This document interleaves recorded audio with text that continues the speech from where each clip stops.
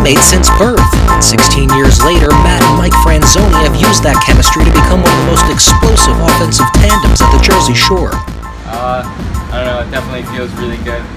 Like I said, I wouldn't want to be doing it with anyone else but my brother. So, yeah. Grew up doing it, so we're pretty used to it, and it's pretty fun. The dynamic brotherly duo has used its instinctive play and immense skill set to combine for 22 points through 10 games with the Jersey Shore Whalers' 16U outfit, and they credit much of that success to the connection they share as twin siblings. Just messing around in the garage, I guess. We find each other out on the ice. Yeah, same thing. I know what he's going to do, I know when he's going to do it, so I can get the puck to him and we can score.